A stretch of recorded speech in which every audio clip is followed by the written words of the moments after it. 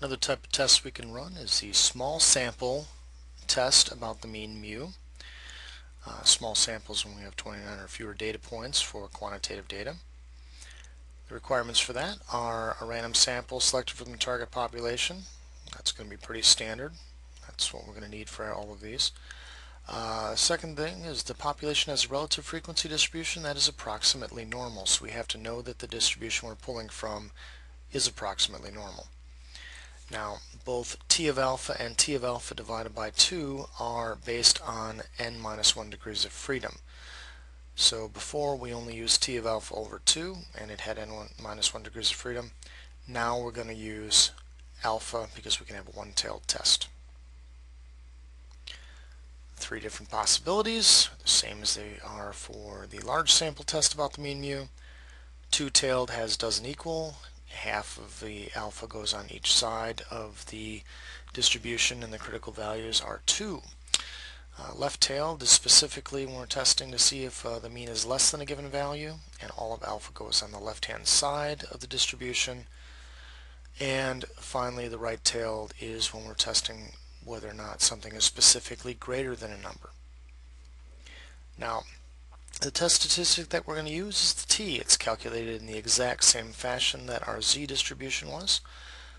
X bar minus the mean mu over the standard deviation of sigma, which is sigma over square root of n, but we won't have sigma, we'll only have s.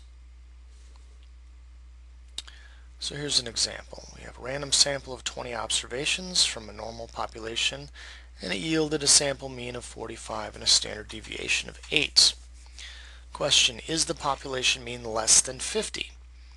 We're going to let alpha equal 0.05. So the information we have here is n is 20, x bar is 45, and s is equal to 8. And we're testing whether it's less than 50. So the null hypothesis is that the mean equals 50. The alternative is that the mean is less than 50.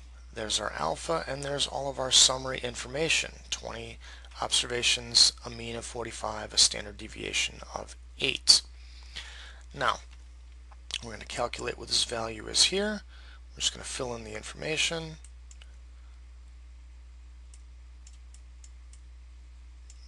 Our proposed value is 50.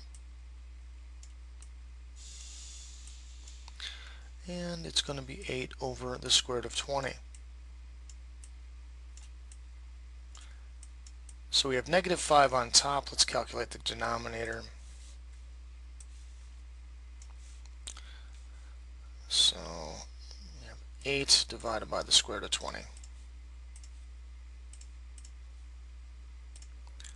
So our denominator is 1.788. We're going to take negative 5 and divide by that.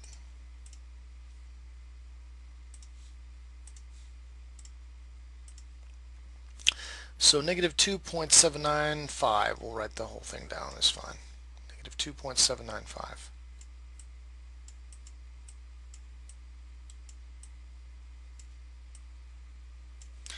Alright, so there is our test statistic. Now we need a critical value, and I'm going to show you both ways to find that critical value. One is using the t-distribution chart, the same thing that we've used before. N minus 1 degrees of freedom. In this case, we're going to use the entire alpha, 0.05. So we're looking for t. Alpha is 0.05.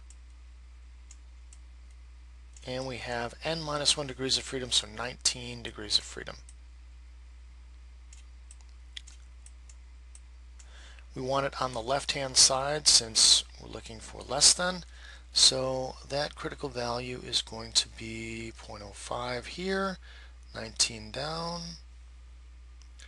1.729, which we're calling negative 1.729.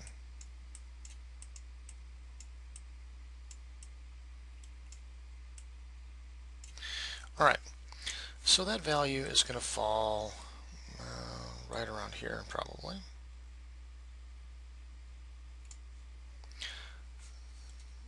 So that value is negative 1.729. That's t of negative t of alpha.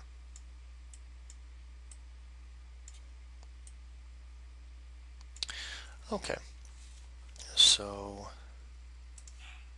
our critical area is going to be this area here. because it's only strictly less than. So there's our rejection region. Rejection region right there.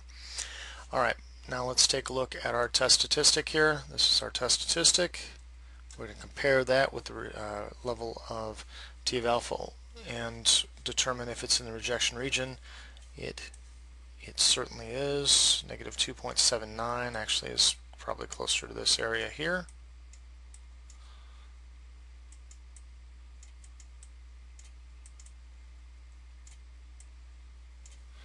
So there we go. It is in the rejection region, therefore we reject.